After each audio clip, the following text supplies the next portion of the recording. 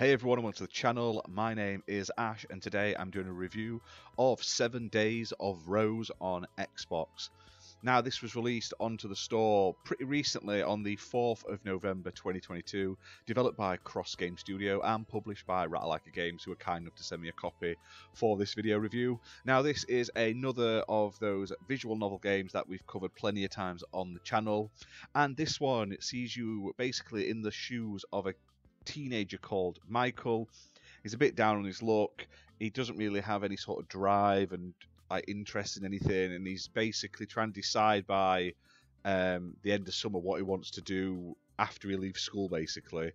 Then his parents spring on him this sort of family trip to a tropical island, a 1 week sort of thing, and while he's there, obviously he bumps into this girl called Rose, and basically it's this 7-day sort of story about sort of a possible sort of holiday romance and all of the sort of shenanigans you get in a visual novel, basically. Now, the game itself looks pretty good. Like I say, it's got nice artwork, nice background images and stuff like that. They've done a great job with them. It's not voice acted, unfortunately. The background music isn't too bad. It does get a little repetitive after a while, but overall, like I say, in presentation-wise, it looks pretty decent. Now, the game itself isn't super long. You can get through it in a couple of hours. Now, there are sections in the game where there are choices to make in the conversation.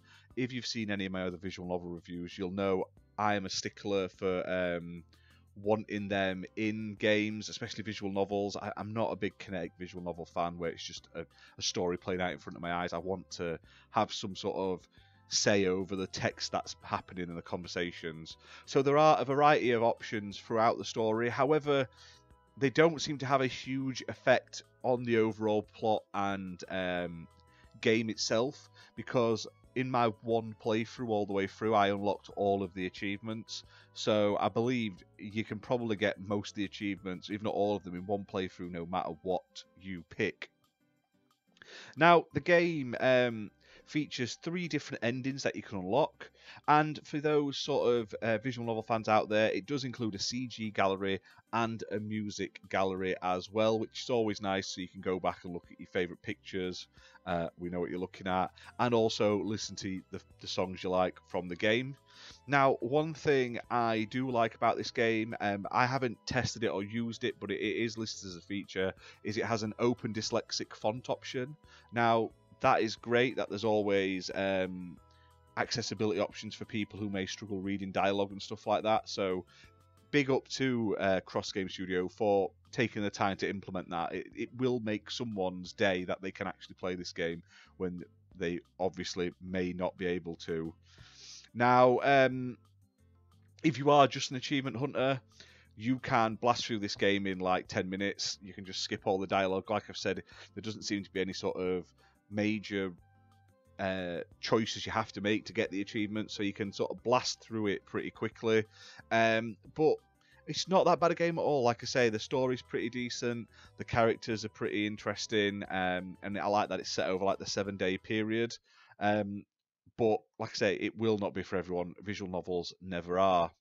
Now, the game is priced at £4.99, and it's playable on Xbox One and Xbox Series X and S. It supports smart delivery, so you get the best version depending on which console you're playing on, and it's optimized for Xbox Series X and S with 60 FPS plus and 4K resolution.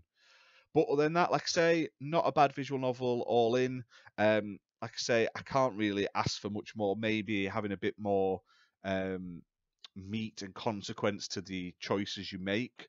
But other than that, like I say, it's got choices in the dialogue and stuff. It's got nice, decent artwork, background, and character art, and it's got bearable music. It's not gonna like drive you insane. It will get a little repetitive, but like it's like more exotic tunes, so you can't complain. It's a bit more unique than other visual novels.